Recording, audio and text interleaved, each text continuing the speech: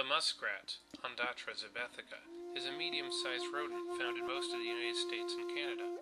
They were introduced into Europe and spread into Siberia. They are not true rats, but closer cousins of lemmings and voles. Muskrats are covered with thick, dark brown fur and have a tail that is slightly flattened vertically, aiding it in swimming. They also have webbed feet to aid their semi-aquatic lifestyle. They weigh 1.5 to 4 pounds.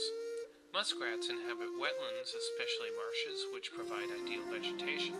They may burrow into a bank and use an underwater entrance.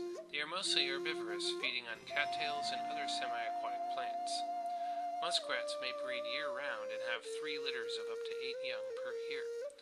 In warmer climates, the young reach maturity at 6 months of age, and in cooler climates it is 1 year.